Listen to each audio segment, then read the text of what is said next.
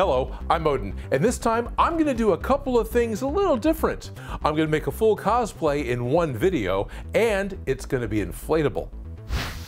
One of the colorful astronauts from the video game Among Us. Felicia agreed to help me with this project. She's been a costume designer and pattern maker for years and has a bachelor's in fine arts for fashion and design. Oh, just rotate them? Yeah. Okay. We don't have to, but I'm just saying. Simple is probably great. Simpler, fewer pieces is probably good and better. Because ultimately, you know, I was kind of thinking it might even be possible to almost make it without this as a seam. Oh, totally, but fitting it into fabric would be easier with the seam there. Does that make sense? Mm-hmm. We're figuring out how to make an inflatable costume like the T-Rex that's been running around for years, but I want to make a crewmate from Among Us.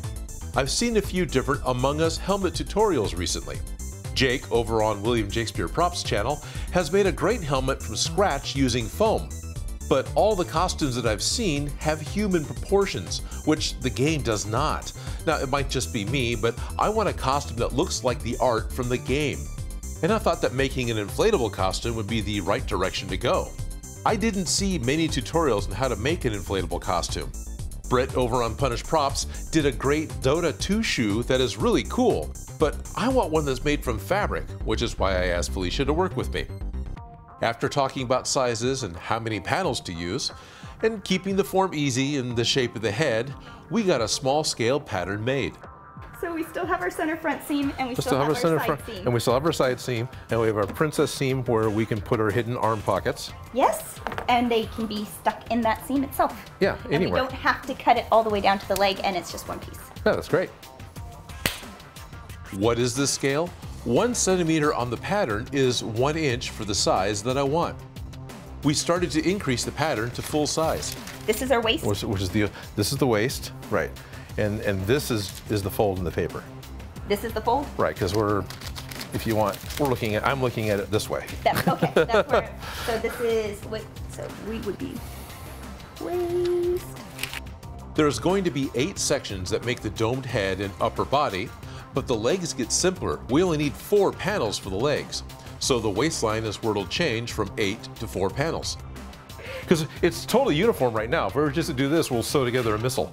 I know.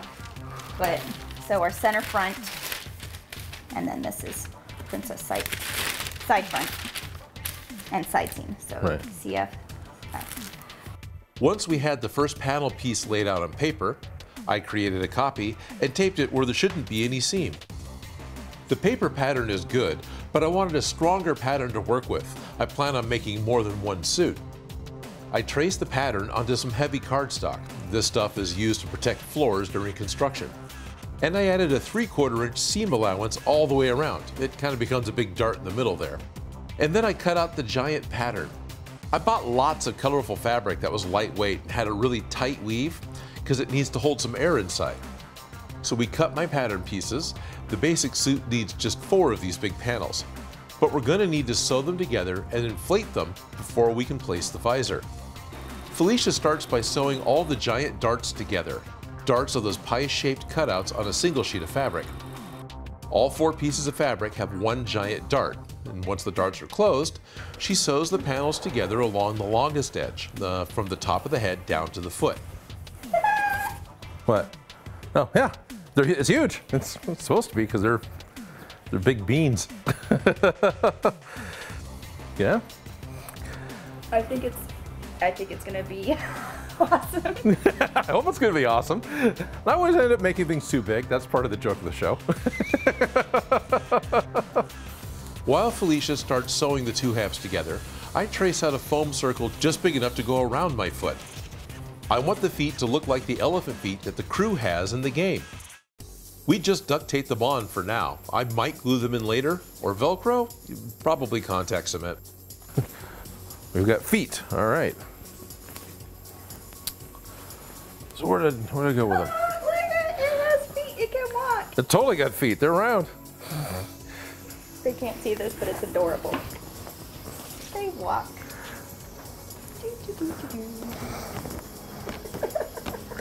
Good, I got big round feet, I like that. So what I have to blow it up, This is a replacement just fan for the T-Rex costumes. It claims it can inflate a T-Rex in about 30 to 45 seconds. Yeah. It comes with a battery pack for AA batteries, but it's just USB, right? It's 6 volt. So instead, I'm going to use my USB recharger from my drill. Okay. It's all right. Go ahead. How are you going to put it in your pocket? Yeah, I'll just put it in my pocket. Okay, you have cargo pants and pockets, so that will totally work. Yeah, this there's one has the clip. Right. No. It'll last a lot longer. That's brilliant. I'm just saying. Sure. I would have gotten this and never thought twice. And even on the Amazon page, it talks about just using like the phone rechargers because it's just a USB. So the things that, Brilliant. the rechargeable battery. I love living in the future. Yes. Sounds like a fan. Yeah, suck the air out and blow it in. No. It looked like it might be working, so I tried to put on the suit, and we taped the seam shut with a fan put in place. But it's not blowing up. No, I'm not really seeing it do much. To test if it was the fan that just wasn't strong enough, we also used a hairdryer on cool to inflate the suit.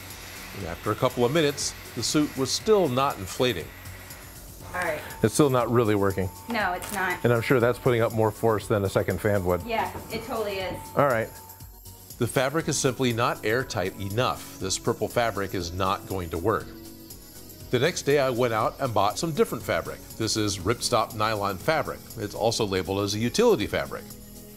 This is nearly impossible to blow air through. The weave is so tight, and it's still very lightweight. I cut out a new set of 4 pieces from the same pattern, but I removed the seam allowance this time. The purple suit was going to be too big, so orange is going to be a little smaller. I start sewing everything together, starting with the 4 darts in each panel, and then sewing together the sides, head to toe again. I sew together the front seam, and then just part of the back seam. I leave a space to crawl in so I can try it on. Then I sew the inseam, making the legs. But this time I reduced the feet a little to be just 12-inch circles. That way I can get 2 feet cut out from 1 sheet of floor mat foam.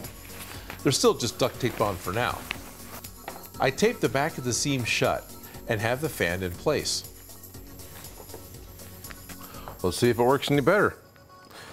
Got all the major holes taped up as far as I know. Well, that makes a huge difference, doesn't it? Oh yeah, go! You can do it! Okay, the purple never did that.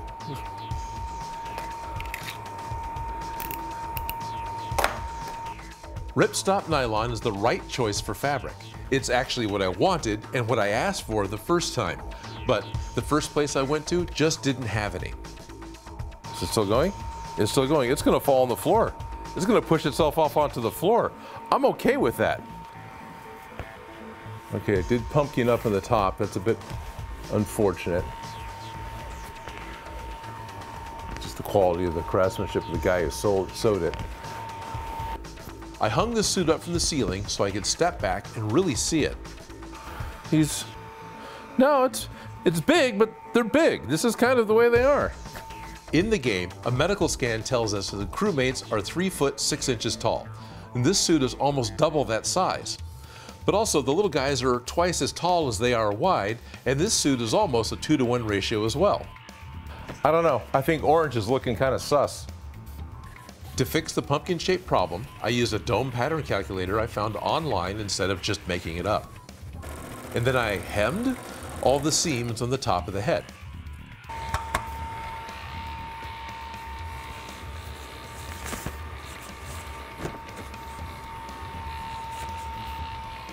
That is so much better. Is it perfect? It's got a point because it's being hung, right? I've got it pinched, I'm hanging it from here. If I wasn't doing that, it probably wouldn't have the same point.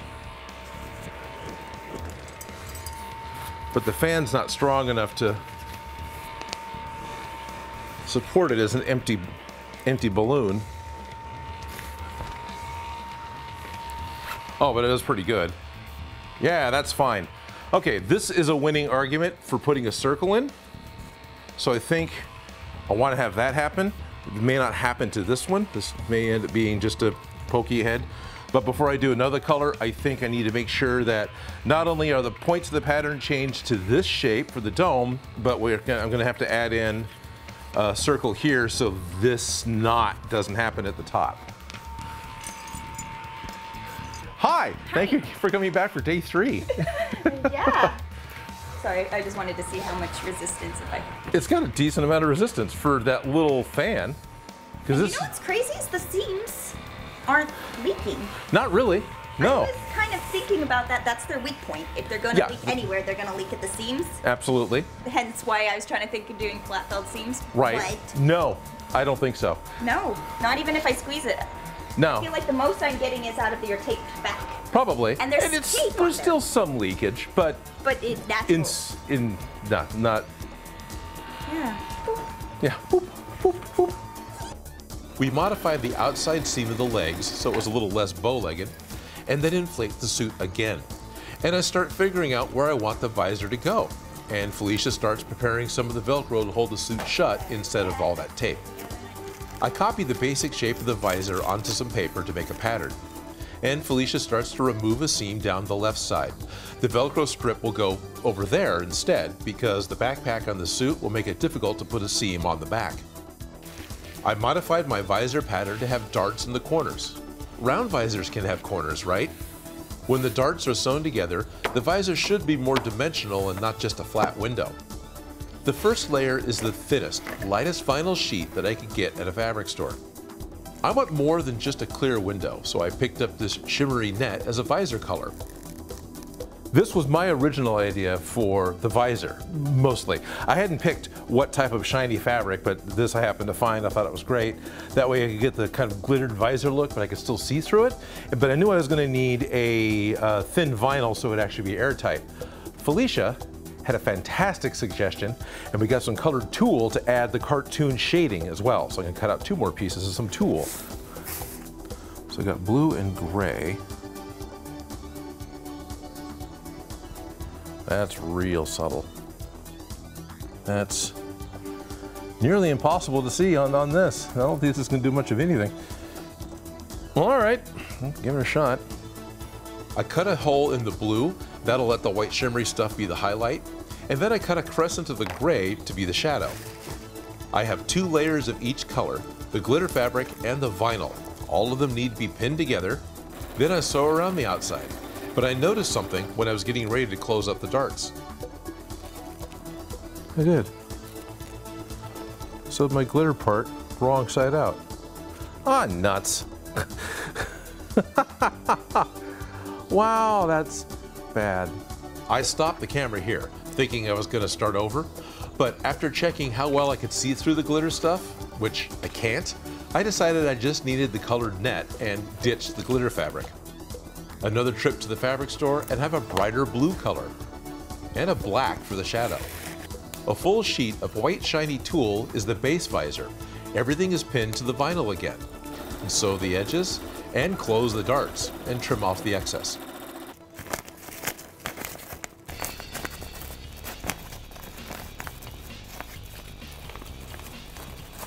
There we go.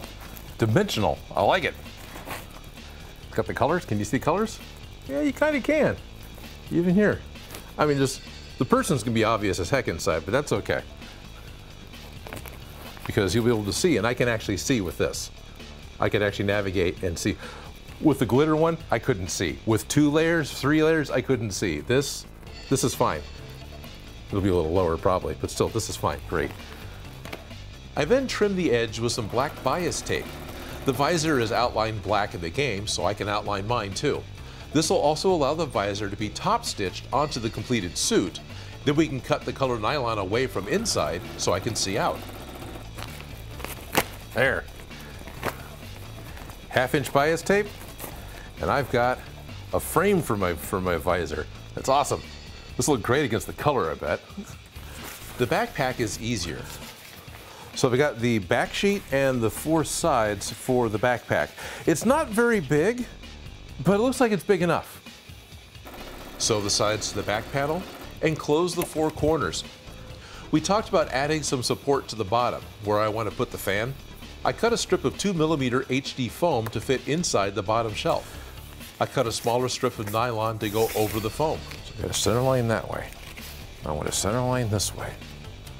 I trace the circle of the fan cover onto the new piece so I can stitch around the area before I cut it out. I sew it all in place with another panel of RipStop over the foam. I'm going to use more bias tape to cover the edges of the backpack. It took 1.5 packages of bias tape, or about 4.5 yards, to trim both the visor and the backpack. I can trim 2 suits with just 3 packs of bias tape. Felicia is back, and this is now day 4.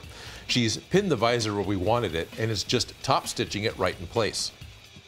The visor is in place and it works just fine. Next, we plan where the backpack needs to go. Sewing the backpack on after the suit is nearly complete is really kind of difficult. Felicia had to fight with the full suit as she sewed the pack only to the back panels and did not catch anything extra in the seams inside. With my next suit, I'll sew together the front half and then the back half, and attach the visor and then the backpack to each, and then stitch the 2 halves together, gluing in the feet last. That should be a lot easier. I need to add holes in the back of the suit so the fan can blow air in from the backpack. So I trace a set of 4, and then cut out the circles. The strips that are left will help keep the backpack in its square shape so it won't just balloon out when it's inflated.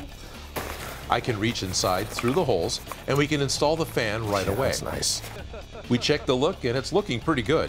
This looks like a lot of the crewmates from the game. I climb into the suit, and she helps me get the Velcro seam closed, and it's working. I wanted to make an inflatable suit of my own for years, and it's fun that this looks like the same guy. Sorry the table's still in the way. I will get a better shot in a moment.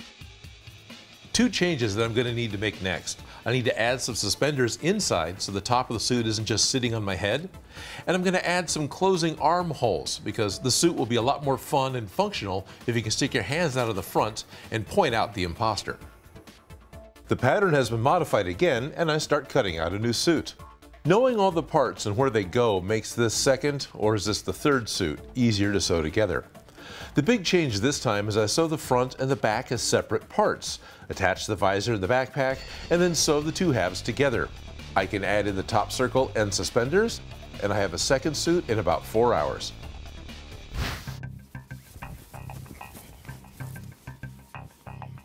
Most of the materials I use for this project I picked up locally. I've put a list in the description. Okay, this is pretty cool. I'm pretty excited to have an inflatable costume. I've never been in one of those T-Rex costumes before, and this is fun. One thing that didn't occur to me that makes a lot of sense if you think about it, because the RipStop nylon doesn't allow the air to escape easily, it gets pretty warm in here. But I do have fresh air coming in because I got the fan blowing up from the back of the backpack, so I'm not gonna suffocate, but yeah, it gets pretty warm pretty quick in here. Other than that, this is really cool. Now, I had a good idea this just a minute ago when I'm putting the suit on again about how I can fix the legs to make it better. I mean, these foam feet, they work, right? But if I was to sew an interior pant leg inside of the one that would hang down, and that inside one has an elastic band. So think about it, you have 2 pant legs, one that actually goes around your ankle, and then the other one that just hangs down and goes to the floor and looks like your foot. Then you could run around with just your shoes on, which would be a lot safer and a lot nicer than these silly foam pads. So I'm not going to glue anything on. I'm just going to go ahead and replace these with some inner pant legs and see if that works any better for me. Now, with all the different colors that we have of the crew and all the different color options you've got for these costumes, mashups are going to be a lot of fun. Just think about it. I'm orange currently. I could easily be an X-Wing fighter pilot or aperture science test subject. Any of the other colors could be mixed up with anything you can think of. You know, green could easily be Link. This would be really kind of fun to have like this weird Among Us mashup. But having a whole crew of these guys running around at a con, I think is going to be a lot of fun. And I'm really glad that I've got 3 colors currently, and with a couple of hours of work, 5, I can have another one. So this is pretty exciting. What do you think, guys? Now, I know there's going to be lots of different ways that you can be ejected into space, but this is how Odin makes.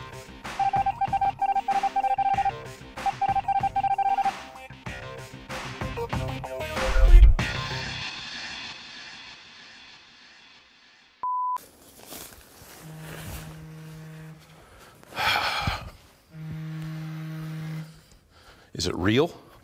No, it's not. Hi, is the head of the household there? No, we're all dead. I want to thank Icy Cook, Jonathan Wiesner, and all of my Patreon supporters. My Patreon support is the #1 thing that makes this show possible. If you like the video, don't forget to subscribe. Have an idea for something for me to make? Please leave a comment below. And if you make any of these projects, you can send me a picture.